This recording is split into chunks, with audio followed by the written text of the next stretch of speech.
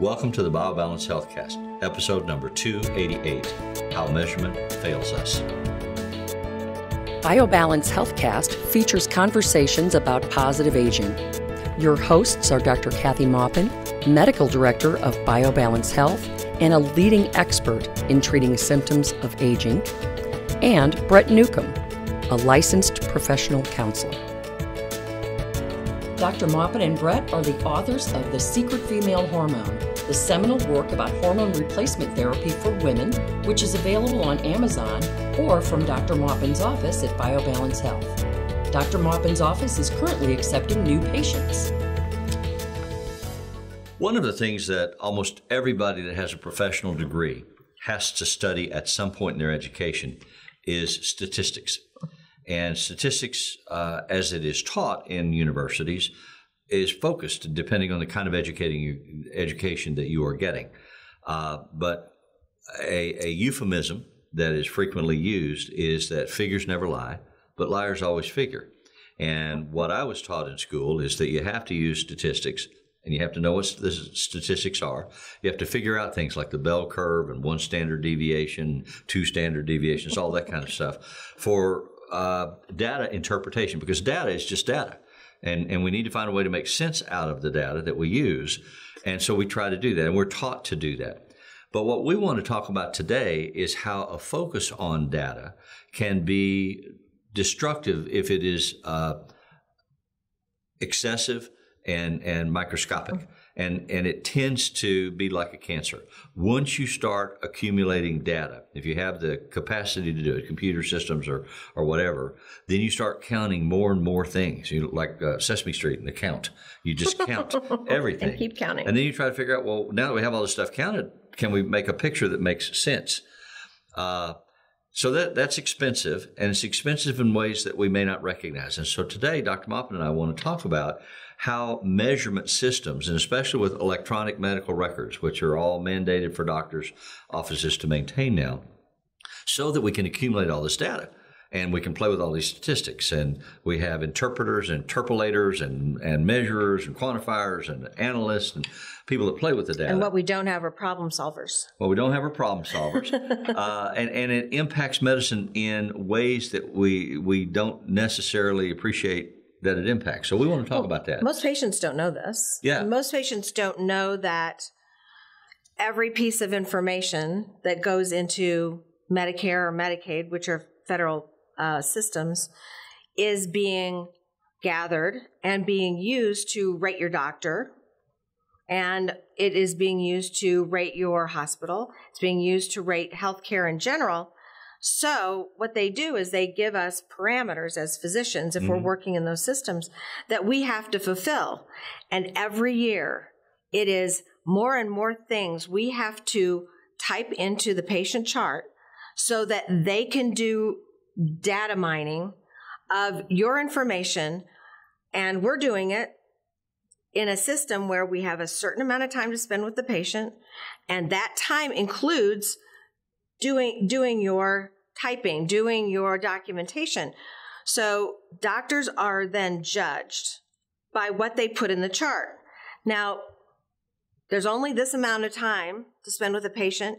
If you every year spend more time, which is over here, on your documentation, then you have less and less time to spend face-to-face with your patient. Well, and that's why I say it's like a cancer. And that is, patients don't know the backstory, but they know that more and more now, commonly, when they go to see their doctor, the doctor's looking at the computer screen and not them, and is asking the standardized checklist that's on the computer that they're accountable for. It gives us a bad reputation. And not just talking to you and looking at you and saying, are you better? You look better. You look worse. I'm concerned about this. You didn't mention that. You know, that they see the way they used to. Communication is key to physician-patient relationship, but that's not like we're going to go out to dinner relationship. That's like I can tell by knowing you and knowing what you look like or what you looked like last time, if you're getting better or not. I need to be able to know you enough to get you to communicate with me what your problems are, so you trust me. You don't trust somebody who's doing this. I mean, I've gone to dentists even that do that. I have a wonderful dentist. I will never give her up. but I went to one dentist in the last 25 years that wasn't this particular dentist. And he just sat there and typed the whole time while he was talking to me. He never once looked at me. Then he'd look at my teeth and he went back to typing. And I thought, I'm never coming back here again. This is just terrible patient communication. So that's not in the medical field, but this whole data problem isn't telling us the right things. They're looking at the wrong kind of data and they're judging everything on that. That's what's determining your lack or poor medical care. Ideally, the reason for doing this is a good thing. Let's find out what works. Let's find the best way to treat these different illnesses or symptoms that people present with. But what happens, and that's why I said it's like a cancer, it's insidious, is that the cost control managers eventually get control of the system. And then it all begins to be about controlling cost. In my profession, tail wags the dog. Yeah. In the counseling profession, when I first went into practice 30-something years ago, the attorneys that I spoke to about setting up my practice said, if you don't need to take notes, don't take them. Because the only thing that your notes will ever be used for is if somebody wants to sue you and they can subpoena your notes, and then we can take decisions that were made in a context out of context and crucify you on the stand or attempt to, and you'll have to remember and what have you. And so don't document it if you don't have to document it. That was 30 years ago, though. Then the evolution in counseling controls occurred, and to control the market, they started accumulating all the data. They wanted us to, and now we're ethically required to keep the notes and to take them within 24 hours of a session.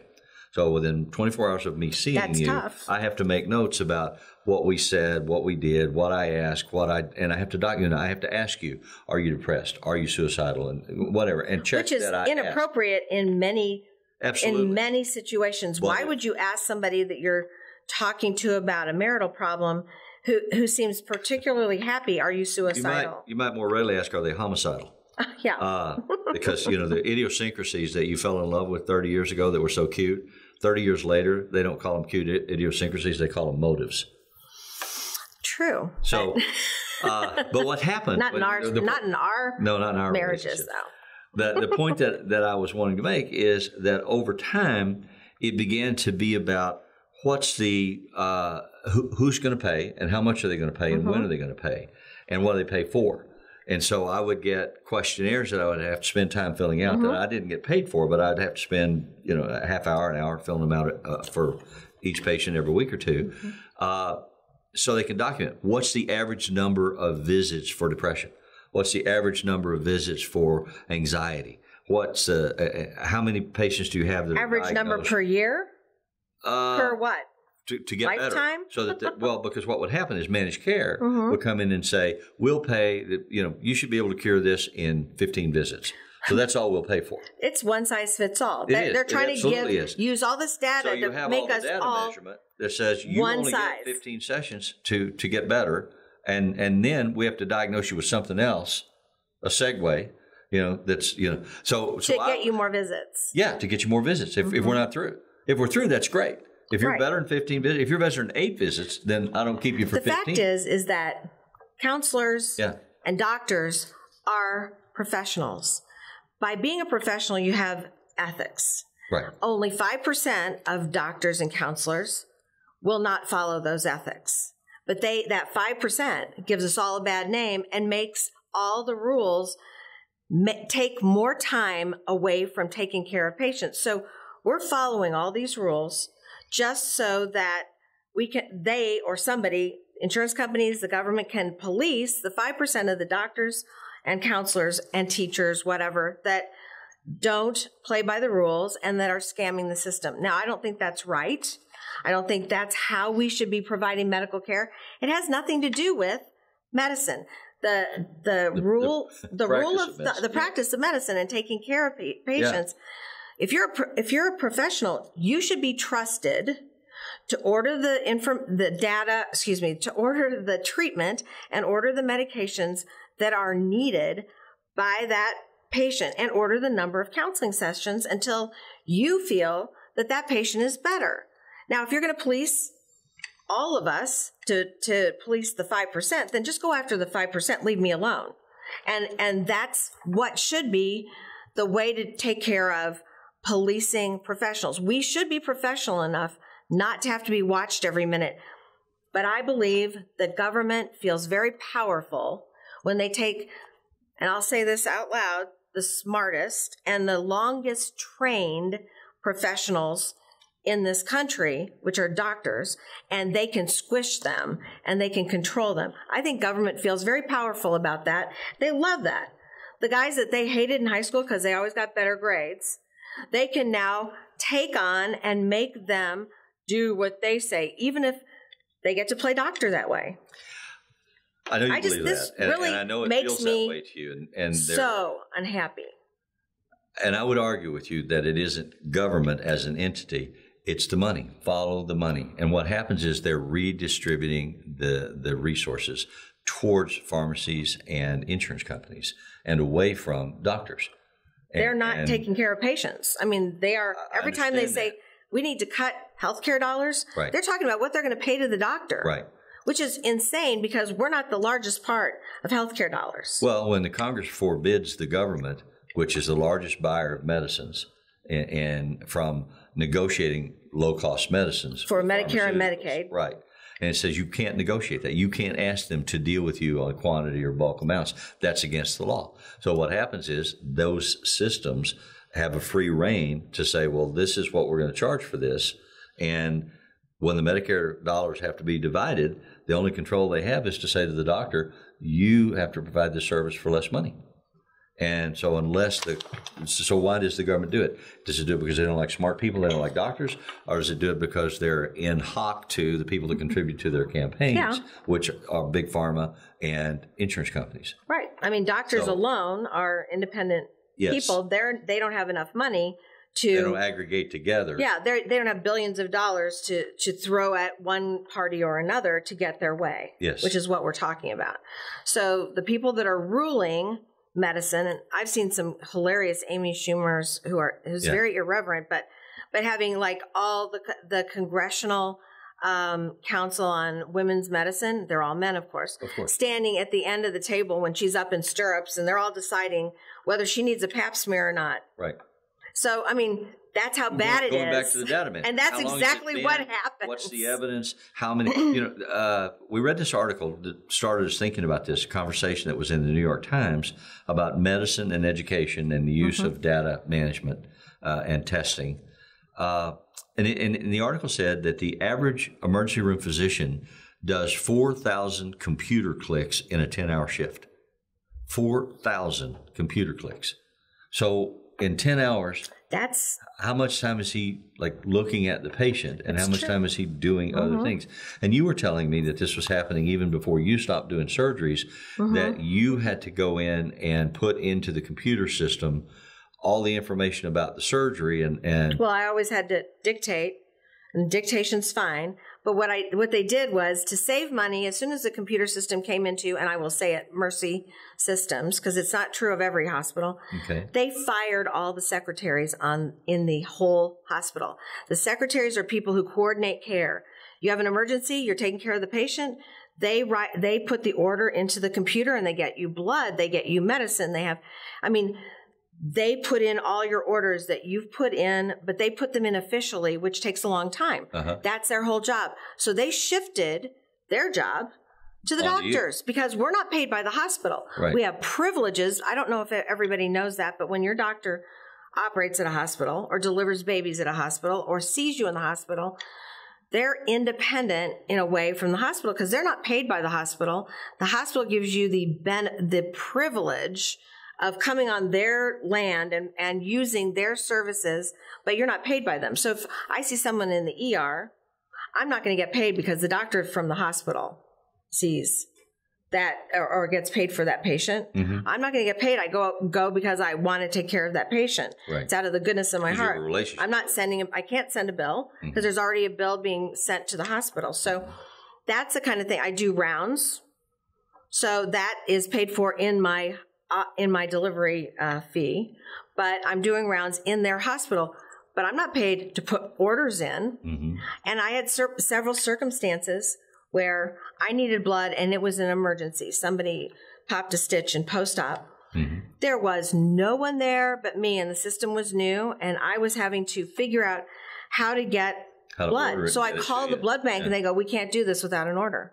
And I'm like, look, patient's going to, expire if you don't get me some blood. And so I had to go through 3 administrators, and I had to go through I wasted tons of time while my patient's sitting there needing out. blood. We all know what she needs. We all know where it is. And it used to be a phone call. I need 2 units of O negative or whatever she was. Right. And I can't do anything. And I think my blood pressure almost popped. It's not because they're not listening to me. It's not because I'm bossy. It's because my patient needed something, and doctors need to have people helping them get that in a hospital. As a physician, you have to sign a death certificate if the patient dies. I've never had to sign a death certificate. Thank you, God. Do you put on the death certificate death by medical ineptitude or bureaucratic ineptitude? I could, but there is no number for that. The hospital doesn't give us a number, that kind of thing. So we can't really put that in, but that would just be that I would be in front of a committee yelling at me if I did that, because you're never supposed to implicate the hospital in anything. You're not, you have to answer a question. Even though you don't work for them. Even though I don't work for them, I could lose my privileges, not be able to deliver babies. But after that incident, I realized that it was dangerous for me to be working at that hospital. Is dangerous for my patients. And if somebody else wanted to do that, I've been at many different hospital systems. I just decided I didn't need to do surgery anymore. I would rather take care of hormones and just stay in my office and not deal with this because it was dangerous for my patients. Well, I don't know that I made the same decision for the same reason, that it was dangerous for my patients, but I made the decision to get out of working for insurance companies. Yes. When you go into practice, everybody in the American system is conditioned that just hand you their insurance card and you process with the insurance company and get your payment, and they pay a copay. So the insurance companies began to be more and more demanding of data. And you would have to fill out treatment plans. You'd have to send them in for approval. Somebody looking at a computer that had a high school education would read what the computer said was the suggested best treatment plan. And you'd have to spend an hour on the phone debating with them whether the computer was going to authorize your treatment. Which to me is just the practice of medicine, and they don't have a license to practice medicine. No, they don't, but they're making those decisions, or at least they're and everybody should be really unhappy about decisions. that. And they would tell me, we will only give you 6 visits for this. I had one patient that was suicidal adolescent, and his parents changed jobs and changed insurance companies. So it's a different provider. And I wasn't on the provider list for the new company. So they assigned a new provider. And the parents said, no, he's suicidal. He has a relationship with this man. We're making progress. We want him to stay. And they said, all our people are licensed. They're qualified. That's too bad. He has to move over. And there was no discussion with me about... We are widgets. Yes. We are not really, like one doctor may be better at one thing than another. But when Blue Cross came into my office and said, we don't care if you leave it's either take it or leave it. If they decrease what they pay you, you can't negotiate a price. You just say, they've got all the money. They've got all the power. So they say, well, you're off our panel. If you don't want to do what we're offering you, it is not a negotiation. It's a take it or leave it. Then they said, well, we'll just take all these patients that you have and we'll replace you by sending them to other doctors. And I said, so you think that my patients, after all these years, are just going to just up and leave because you're paying for it at another doctor? And they said, we don't care. They said, we don't care. Right. We don't care. You are just like every other doctor. We'll replace you with somebody else. Part. And that's when I left Blue Cross. I mean, it was like one thing at a time. That happened in my business too, because they would say to me, we'll authorize 5 treatments in a 20-day period, 25-day period. So you have to track the days and the sessions. And if you see them outside the days, if they're good until the 20th and you see them on the 21st, right, then you don't get paid for that. Right. And you cannot bill the patient. Right. That's and you can't bill the patient either. You throw that hour away. Or if you see them 6 times because of a crisis instead of 5 times, you can't bill for the 6th time. And so you have to eat it. Yeah, I mean, it sounds like the complaining of people who, have tons of money and all this stuff. We're all just a bunch of whiners. But the deal is that many doctors spend half their day trying to decide how they're going to pay payroll for their employees because they're small business owners. They have to figure out how to get enough money in. And for an OB, you have to wait the 9 months somebody's pregnant plus 6 weeks after their delivery to even send a bill. Then you get paid about 2 years, basically, after someone has gotten pregnant. So you've taken care all this time, and you don't get paid for 2 years. There's no other business that does that. Right. I mean, but they get away with it. Mm-hmm. So because the measurements favor the insurance company, and all of the contracts favor them. Right. So what I'm saying is, your insurance is your doctor, unless your doctor fights or your doctor refuses to take insurance, and then you have to pay. Right. So and you can get reimbursed. That's a then huge you have to problem. Follow the insurance company, and that's what happened with me. I voluntarily left all of the insurance panels that I was on. Said I am not going to be a provider for anybody anymore, and I won't take insurance as a primary payment. So I said to my patients, I'm in a cash basis system. You have to pay me. I'll give you the paperwork you need. Then you can negotiate with your insurance company about reimbursement. They don't like that because they're not used to that. Right, but we used to do it a long time ago. We used because to do you're that. cash basis now. A lot of the people that I know have switched to cash basis because the system strangles you. And so then the question that we started the day with, how do we know what's best in medicine? How do we know what the best care? What things should we be measuring? And we have to move away from the myopic checkbox list on the computer and the computer analysis of what standard of care ought to be. But they only look 4 months in advance or 3 months in advance, a quarter. So how can you tell if somebody's better in a quarter? So my problem-solving brain says we should take a doctor's first year in practice because we can't take one doctor and compare them to another doctor because we all have different types of patients. I have a practice that is in the county of St. Louis, not in the city. Right. The city practices are much more high risk and they're poorer patients. Prenatal care and all that. And they have lots of drugs and lots of other things that's a practice that is very difficult, that takes a lot more time and energy to take care of patients than mine. So I'm kind of arguing against myself. But what I'd like to see is they take your first year in practice and then they compare how much progress you've made with patients over the years. Like every year, did these patients that you were seeing at this point, are they less ill? Are they healthier? Are they not going to nursing homes? God forbid, did they die? You know, if that would take points off. But look at my practice, my patient population, and then see if I'm getting better, if I'm improving the lives of patients, not just looking at a 3 month. You can't do anything in 3 months in medicine, really, except pellets. They'll make you better in 3 months, but not other things. They're not going to make you. Diabetes isn't treated in 3 months. I mean, you need a lot longer, bigger window. So for me, it is compare a doctor to himself. It's like golf, kind of. You don't compare it to others. You compare them to yourself. How much have you improved the lives of your patients? And that would be a fair way of doing this. But what they're doing now is comparing everybody and to themselves, to other people who are in different circumstances. So that ends up being a poor way of judging. I remember when Claire McCaskill, before she became a senator, United States Senator, she asked me how to measure health. Well, at that time, I didn't have a good answer. That was quite a while ago. But now I do have an answer. And part of it is this measuring to yourself. And the other part is you have to leave money out of it, which is what they want to leave in it. Because money, if you are decreasing money, if you go cheap, you're not going to get health in general. But I mean, if somebody needs a surgery, they don't get it. That's cheap, but then they could die or they could live in pain the rest of their lives. So that's quality of life, but it's cheaper.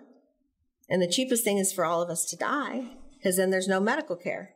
So for us, this is not a way to judge medical care. So we can talk about this for eons, but but basically you can't judge medical care by how much it costs. And so to summarize, what I learned about statistics is that to make the point that you want to make, what you need to do is increase or decrease the basis of comparison. And so you change your data pool, and you can come up and prove any point that you want to point that's legitimate and honest and accurate, but it's front-loaded because you set out to prove a case rather than to look at the data and see what does it say. So please be aware that it's endlessly frustrating when you get caught in that system. It's dangerous when you get caught in that system because you're being treated by bean counters who are really treating your money and not you. So healthcare is a secondary or tertiary level of concern, not the first level of concern. So be active in your own health consumption in terms of talking to your legislature, talking to your congressman, talking to your doctor, talking to everybody you can talk to say, I don't like this system, there's something wrong with it, and we need to change it. Thank you. Thank you. Email your questions or comments to podcast@biobalancehealth.com. You can find the BioBalance Healthcast on iTunes and on YouTube. For more information about bioidentical hormone pellet therapy and other reverse aging solutions, visit biobalancehealth.com or call 314-993-0963. You can find Dr. Maupin on Twitter @Dr. Kathy Maupin and on Facebook at facebook.com/biobalancehealth. Find Brett Newcomb at brettnewcomb.com.